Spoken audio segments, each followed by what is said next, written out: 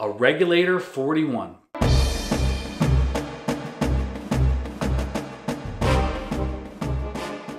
We are here at the Fort Lauderdale International Boat Show.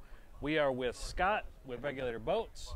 A Regulator 41 Pros. The warranty is legendary. They really take care of the boats. They're comfortable for your family. They have huge storage for fish and for gear.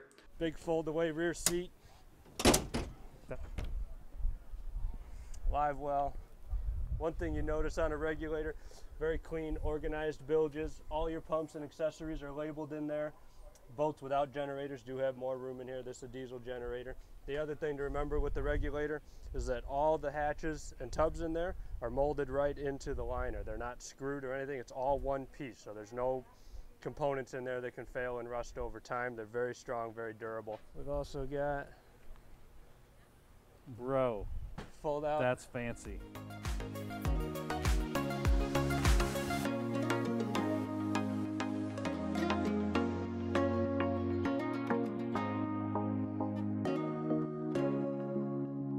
Flux capacitor. Glove box, yep.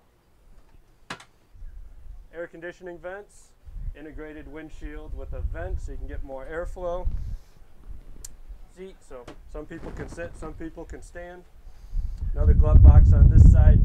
Friction hinge door, wherever you leave it, it's gonna stay. That's sweet. I can tell you get kids on the boat and they don't think about that. Yep. Down below we have a seating area, which the table folds down and converts into a queen-size bed. We have a separate head and shower with a cooktop, a microwave, refrigerator. Even the cup holders have drain holes and they drain overboard. Nothing drains into your bilge.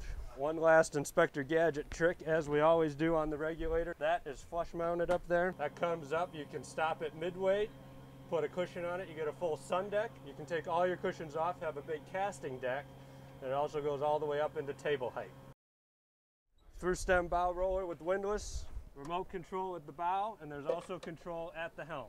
They've got power, comfort, and posh accessories. The cons are they're heavy and they're going to use more fuel than the monohulls. Less deck space because you got all these accessories and cabins and stuff on the cabin.